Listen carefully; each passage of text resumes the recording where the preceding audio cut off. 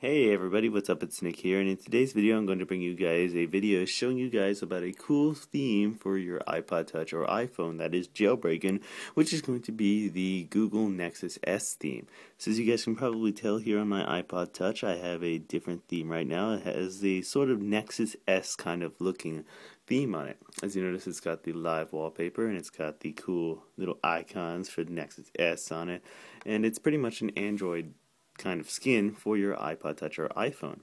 Now you can get this theme by going into Cydia and searching for Nexus S theme. I believe I'll have a picture on the side here showing you guys what it'll look like in Cydia, just because Cydia takes forever to load up and I don't want to show you guys that. So just go and download that through Cydia, and you can install it by downloading Winterboard. So all you need is to have Winterboard. As you can see here, I have a Winterboard right here.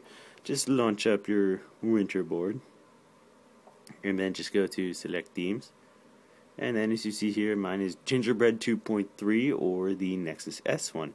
I don't know why I have the battery percentage one on, because that is not working, but pretty much once you have the Gingerbread 2.3 one launched up, you will close out of that, and then you will have this Nexus S live background, and you'll have the Android kind of icons.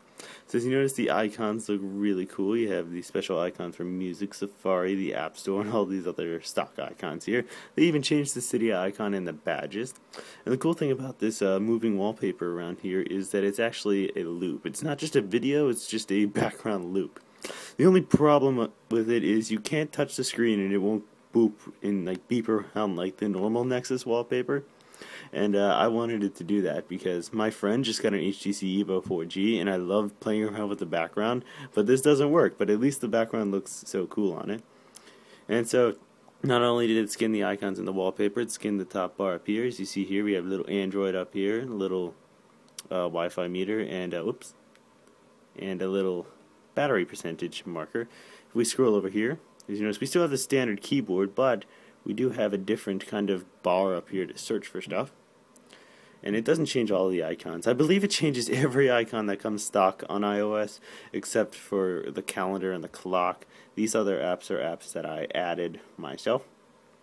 And anyway, it also comes with a custom lock screen. So if I lock the lock screen and I unlock it, as you notice, it comes up with sort of a Android 2.3 looking kind of lock screen. As you notice, the volume button here doesn't do anything, but the lock button does that. And I'm talking really weird when I'm presenting this. But anyway, it's really cool, and it also skins all the inside stuff. So I believe if I go to Safari, it changes to browser, as you can see here. And it has sort of the browser. And as you notice, I'm on jailbreakme.com, which is how I jailbroke my iPod Touch. And it has the back and forward buttons like this, has the screen buttons like this, looks like that. It even has a done button that's green. It has the menu buttons that look like this. And pretty much that's it for the browser. I gotta clear my throat for a second. Sorry about that. It skins the App Store too. As you notice, it's changed to Android Market. And it's gonna load up because I've got the slowest iPod Touch in the world. Would you like to download your free copy of iBooks? No, not now. It's got this skin on the App Store, as you notice up here. It even changed the menu bar, or the top bar, to white instead of black. And you get all these cool things down here. I've got an update for my Usefora app, which I will download later. And let me just close out of that. And it even skins everything. I believe it skins notes too. And it skins settings too.